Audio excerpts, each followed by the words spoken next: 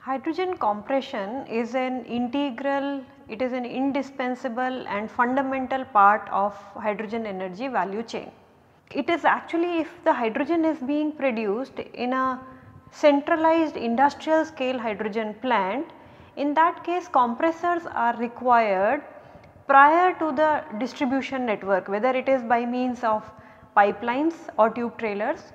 However, if hydrogen is produced in a decentralized plant, then it is required downstream after the electrolyzer or reformer. Now the mechanical compressors are actually the most widely used compressors and the most mature technology.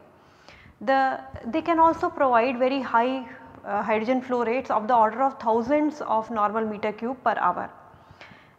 The major challenges that are associated with hydrogen compression is hydrogen, because it is very light, it has the lowest density, it requires a lot of energy to compress it to a higher pressure. At the same time, when metals they are exposed to hydrogen over a period of time at high pressures and corresponding temperatures, then hydrogen embrittlement can result. Hydrogen is the smallest molecule, as such diffusion of hydrogen or hydrogen can leak from the seals and joint, and that is the major concern when considering the different mechanical compressors. Now that not only reduces the efficiency, decreases the pressure, but at the same time can pose safety concern, because hydrogen it has a low auto ignition energy, it has a wide flammability range. So as such this leakage is not desired when we consider the different hydrogen compressors.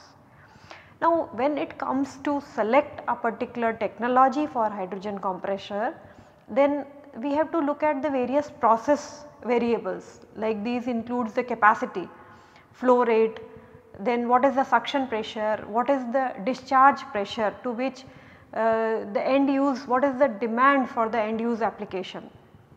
At the same time, thermodynamics wise, that we have seen in the previous classes, a compressor technology which requires minimum amount of work is the most preferred one.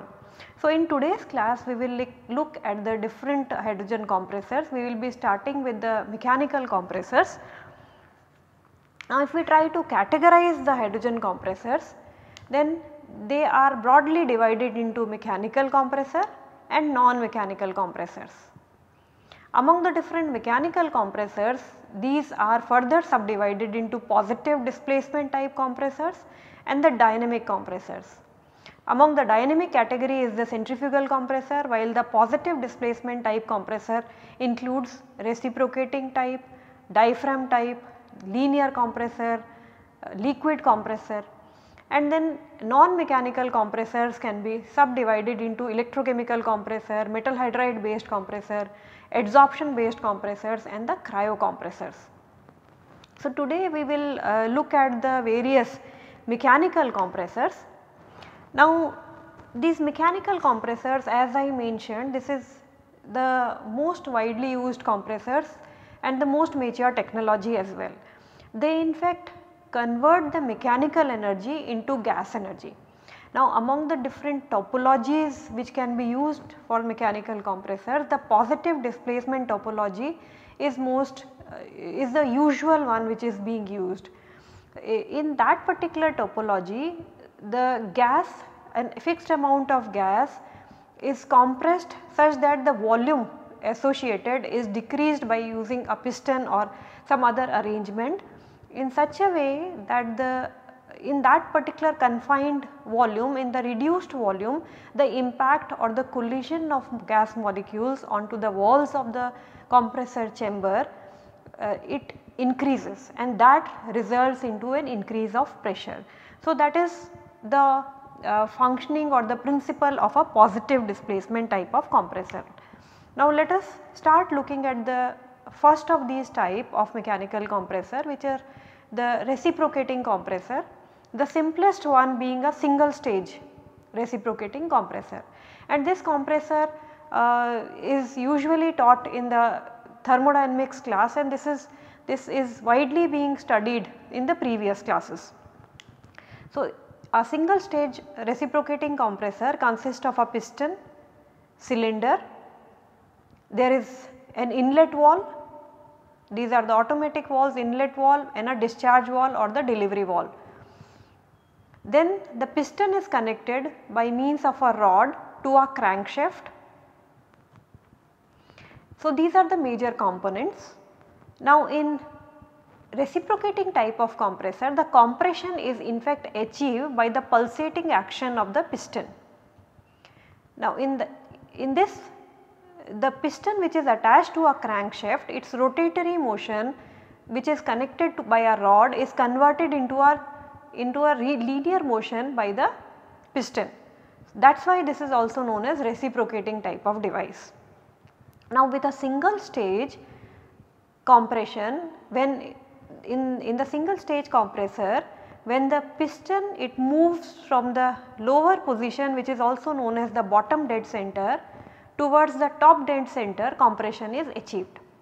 Now, if we look at the working principle of the single stage reciprocating compressor, during the suction stroke the inlet valve opens and the piston moves from the top dead center towards the bottom dead center, taking in the gas charge inside, and that is what is suction stroke. Now, during the compression the piston moves from the bottom dead center towards the top dead center and thereby reducing the confined volume in which the gas is enclosed. When it reaches to the top dead center, the delivery valve or the discharge valve opens and that pressurized gas is discharged through the outlet valve. So, this completes one cycle of the reciprocating compressor, and similarly several cycles are carried out so as to compress to get the desired amount of hydrogen at a particular pressure. Now, in such type of compressor the major limitation is in terms of the compression ratio that we can achieve. With a single stage reciprocating compressor we can achieve a compression ratio of 3:1, 4:1, or with a well designed compressor we can reach about 6:1 compression ratio. This compression ratio, other than the cylinder dimension or the speed of compression, it is also related to the maximum achievable temperature.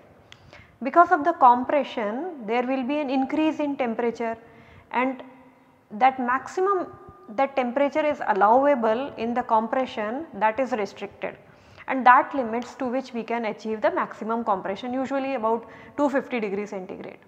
Other than that, the flow rate which can be achieved using the single stage reciprocating type of compressor, this is limited by the cylinder dimension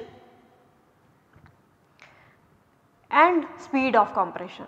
By speed of compression we mean number of cycles per unit time. Now, cylinder dimension, if we want a higher flow rate, if we try to increase the cylinder dimension, the system will become heavier, it will become bulkier, and then there will be inertia forces involved. At the same time, with a higher cylinder dimension, if a higher speed of compression is tried, in that case there will be more of vibration, noise, then there will be several sort of mechanical stresses that will arise, and in that case we will have to again reduce the speed of compression. So, in fact that limits the flow rate in case of a higher cylinder dimension. So, we can achieve a better speed of compression in smaller cylinders, but that again limits the flow rate. So, with these reciprocating type of compressor, there is a limit to which the maximum flow rate which we can achieve. Other than that, because hydrogen has a specific property that when it comes in contact with metals, it can result into embrittlement, and that requires that a special material should be selected for which the embrittlement is as low as possible. So, both the selection of appropriate material as well as the design of these type of compressors plays a very important role. Among the different materials that can be used, these can be either a special steel, it could be alloy steel, it could be cast iron, cast or forged steel. Now since these type of compressors, they have moving parts and that will result into a lot of wear, there will be repair that will be required, lot of maintenance that will be required. We can have a inner coating, a liner coating onto the cylinder walls in the inside surface of the cylinder, and that helps in not only we can during the maintenance we can replace if there is a wear, if there is any worn out of that layer, at the same time that can reduce the cost of maintenance. So, no major replacement of the moving parts will be required if that coating is there, that coating the change of that coating would be good enough. At the same time with that coating we can change the diameter of the cylinder, and that provides a lot of versatility and flexibility in the operating conditions. So, having a coating in the inner surface of cylinder has several advantages. Now as we have seen that there is a limit to which we can achieve a compression ratio using a single stage compressor. So if there is a limit to that, then we can go for adding stages to the compressor, reciprocating compressor. So in that case we can have 2-stage compression, 3-stage compression or more than that.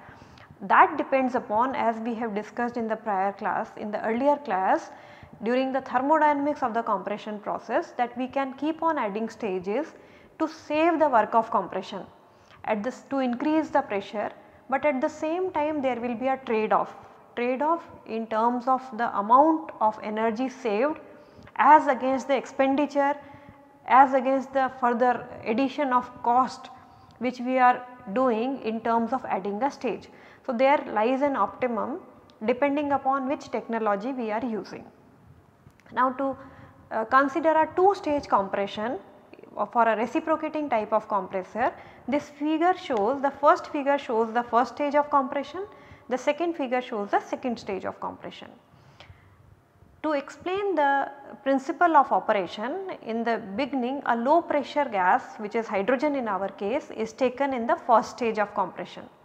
So the first stage cylinder, this is have a higher diameter compared to the second stage cylinder.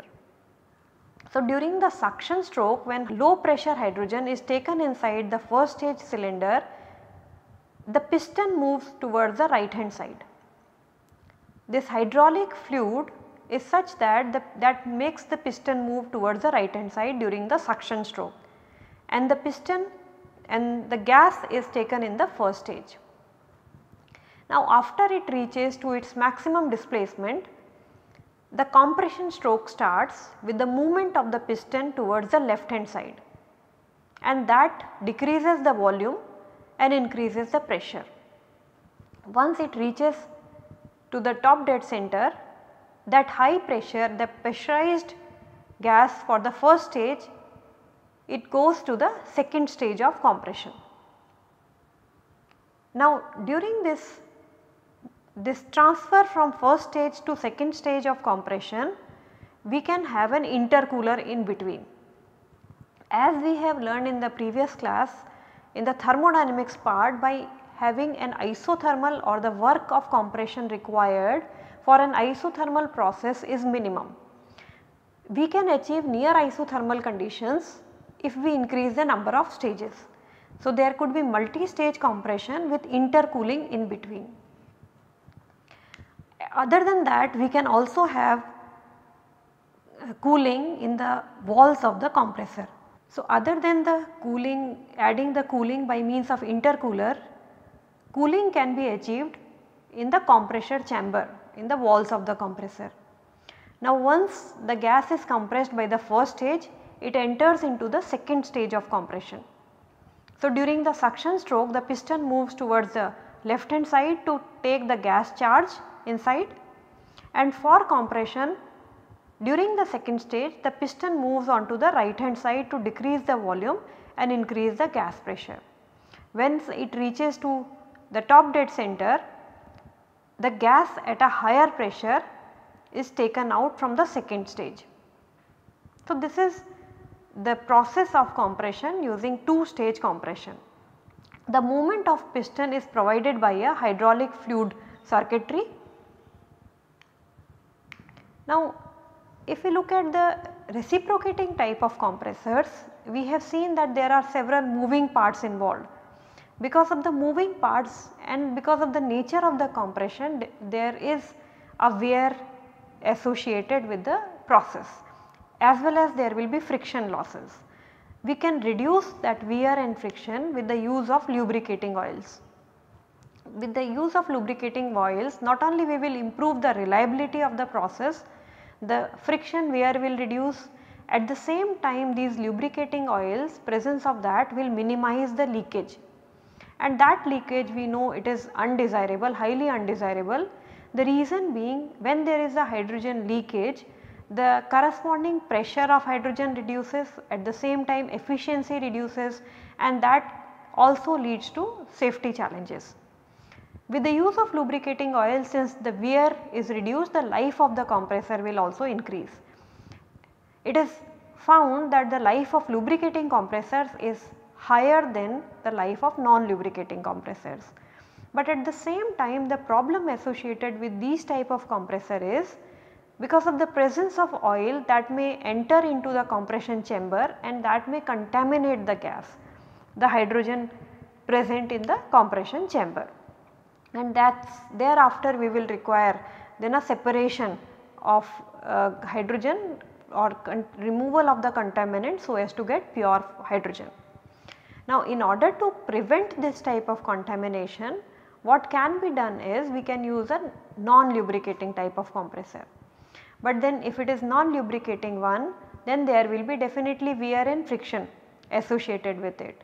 That can be still reduced if a non-lubricating layer is introduced, that is of thermoplastic materials. These materials have high thermal and chemical stability, and then we can introduce the different rider bands or the piston rings. These will not only reduce the wear, improve the life of the compressor, but at the same time presence of these will also prevent the leakages of hydrogen. But still, if we compare these wear and leakage, it is more in case of non-lubricating compressors compared to the lubricating compressor, and as such the life is also less of the non-lubricating type of compressor. But the major reason we have considered the non-lubricating compressor is to avoid the contamination. However, there still can be certain amount of contamination in the non-lubricating ones as well, and that arises because of the abrasive particles, which may be because of these materials which we have used as bands or rings. With completely oil free compressors, we can achieve high pressures, but then there are chances of early failure of sealing rings. These are because there will be non-uniform distribution of pressure inside, and for that, to address that, there could be two compartment distance piece that can be used, and that can do the gas venting, and that gas venting can reduce the embrittlement. So, with the reciprocating type of compressor, we can achieve wide range of capacities, flow rates, and the delivery pressure. So, high pressures can also be achieved, and for that an appropriate selection of material as well as the design of the compressor plays a very important role.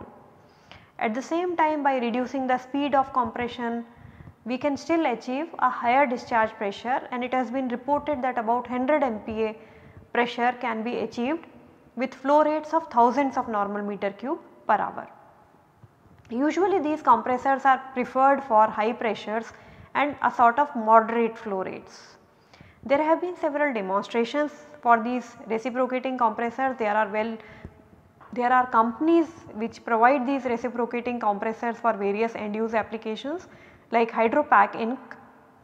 They have their compressors which having an inlet pressure of 35 MPa, it can give a delivery pressure of 85.9 MPa with a flow rate of 4820 normal meter cube per hour, and such compressors have been installed at hydrogen refueling stations, and they are used for storing hydrogen in the compressed gas vessels.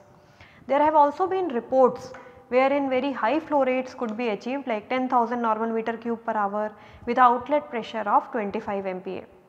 Another well known company, Hitachi Infrastructure Systems, they also have compressors, high pressure compressors where the inlet pressure at as low as 0.6 MPa has delivered pressure of 100 MPa with a flow rate of 300 normal meter cube per hour, and these are also used for hydrogen refueling station and for storing gas in the compressed hydrogen tank.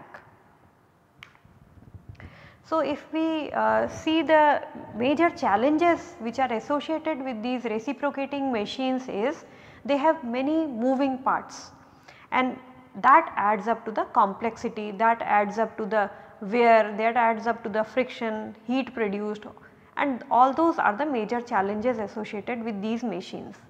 And since there are several moving parts, there will be maintenance required, and that adds up to the cost. At the same time, because of these moving parts, a lot of heat is generated and that heat needs to be removed. So, an efficient cooling is required, but with the speed of compression it is very difficult to achieve efficient cooling in these devices. With pressure fluctuation arising in the compression chamber, this can be highly detrimental because that can induce different vibrations and noise into the system. At the same time, this can even reduce the life of the system. So, these are the major challenges that needs to be handled with the reciprocating compressor, but they have at the same time they have many advantages also. Advantages that this is the most mature technology for hydrogen compression. They give good performance, they are most widely used, they can even give high delivery pressures, they can be made in different sizes and capacity. So, a flexibility in size and capacity exists. At the same time, the presence of moving parts, if we are using lubricating type of compressors, and the contamination by the oil, the required maintenance and associated cost associated which is high, the requirement of thermal management which is very difficult to obtain, hydrogen embrittlement that can result, presence of vibrations and noise, all these are the major disadvantages with these types of compressors. So, if we look at what is required in the area of reciprocating compressor is we require better materials for both rings and seals, piston rod coating materials are required, there should be design as well as materials which could reduce the wear and friction in these materials. At the same time, there is a requirement of continuous monitoring so that an early detection of any fault or failures could be carried out. Now, another category of these reciprocating machines is a diaphragm compressor. Again, this is a piston driven device, but it do not have any moving part in the gas compression chamber. So, these diaphragm compressor with their high throughput, less cooling requirement, less power requirement, they are very effective towards hydrogen compression. They are also specially fit for handling pure gases, chemically pure gases. The reason being, in diaphragm compressor the gas is completely isolated from the piston, or the two are separated, and the movement of the piston that is provided to the hydraulic fluid in the hydraulic chamber, and that hydraulic chamber transfers that movement to the diaphragm, and from diaphragm that movement is transferred to the gas, or the gas gets compressed in the region which is separated from the hydraulic chamber or from the piston.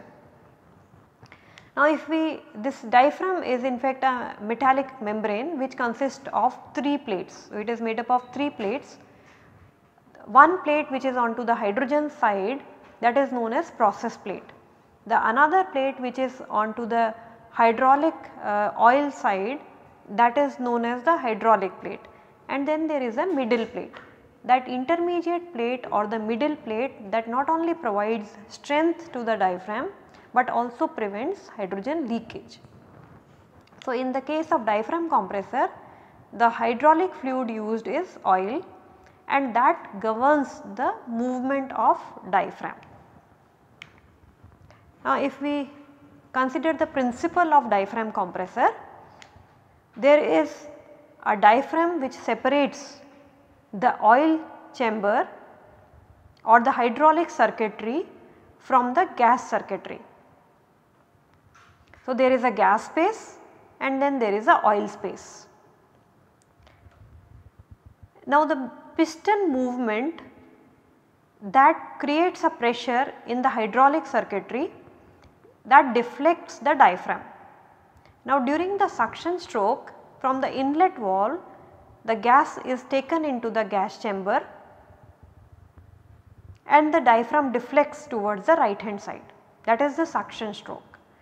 Now, during the compression stroke, the piston moves on to the left hand side and then the pressurized hydraulic fluid that deflects the diaphragm to the left hand side, thereby compressing the gas. Once it has reached to its maximum, the delivery valve opens and the pressurized hydrogen could be obtained. So, now that is the biggest advantage, that since the two are separated, there is no direct contamination of the gas by the oil here.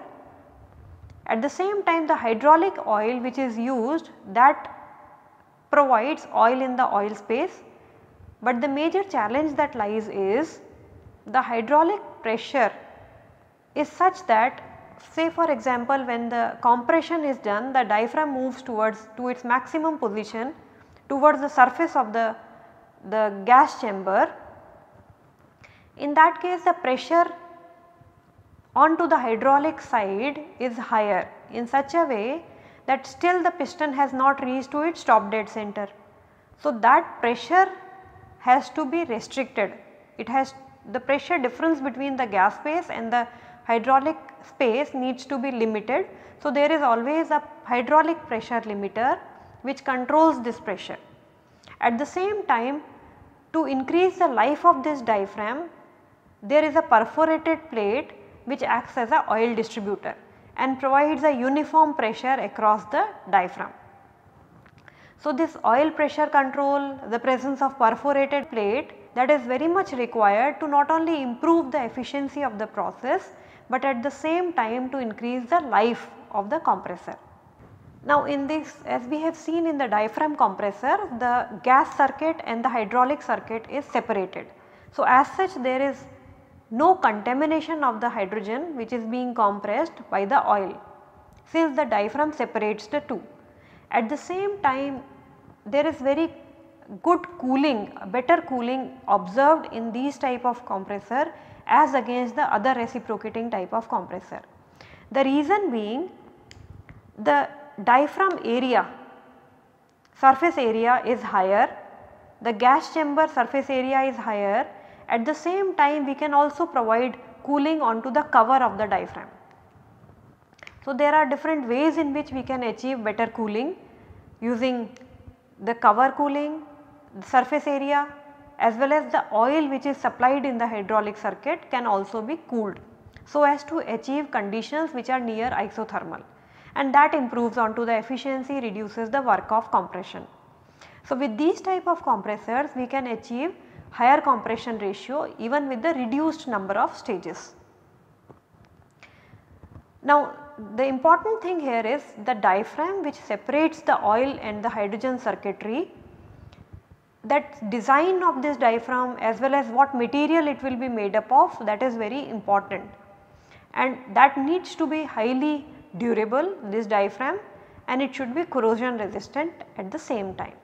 So, specialized materials needs to be used for making this diaphragm.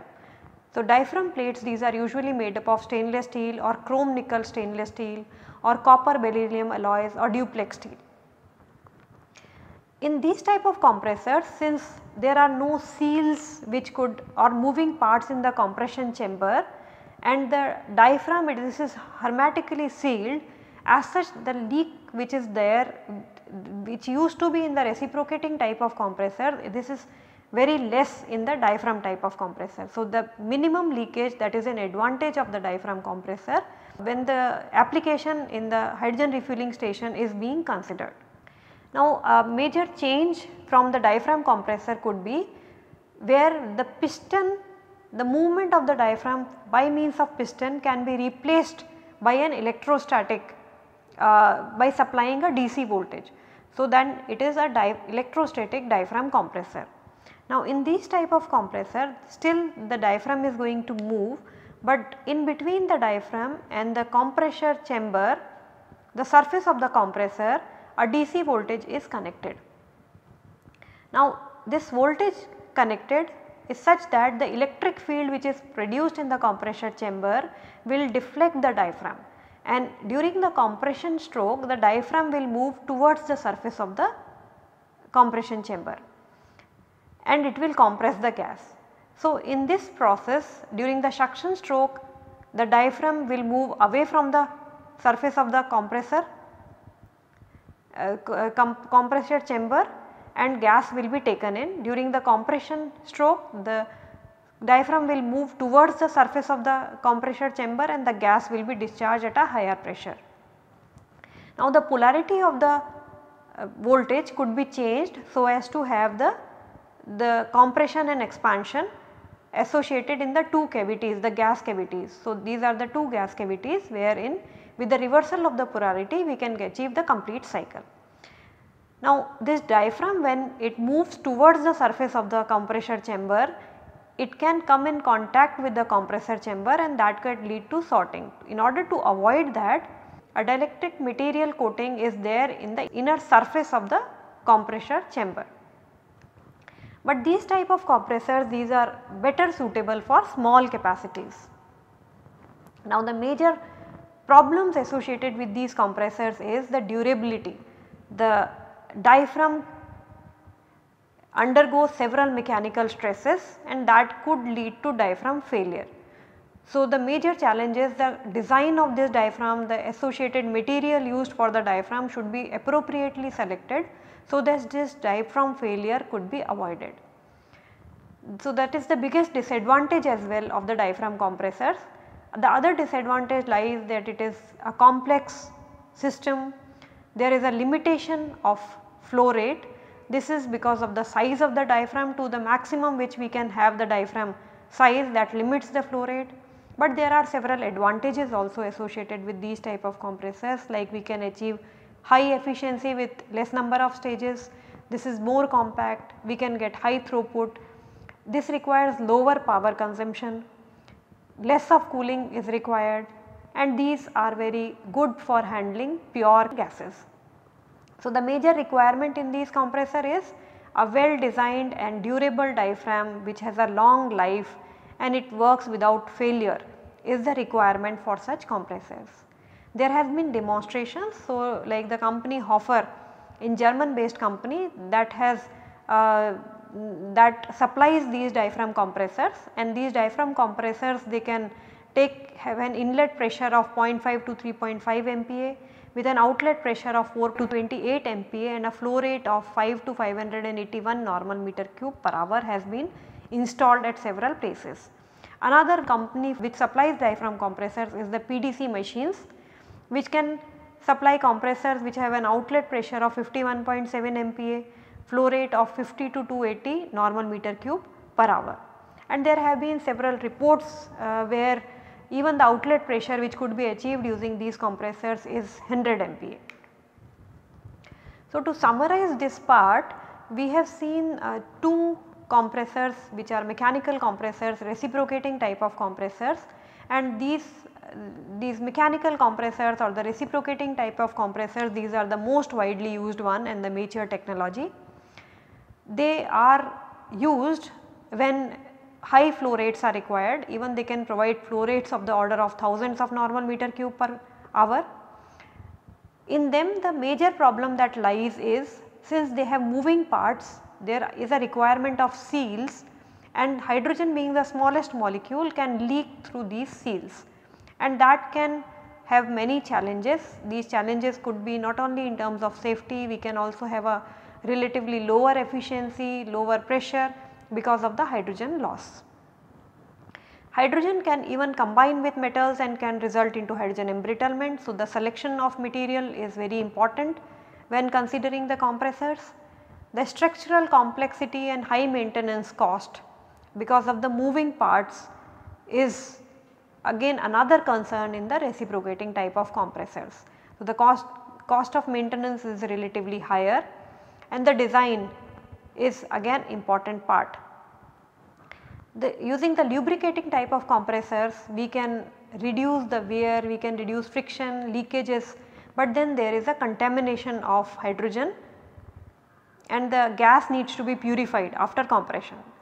With the diaphragm type of compressors, these compressors are well suited for low flow rates. So, in the next lecture we will see the other mechanical type of compressors. Thank you.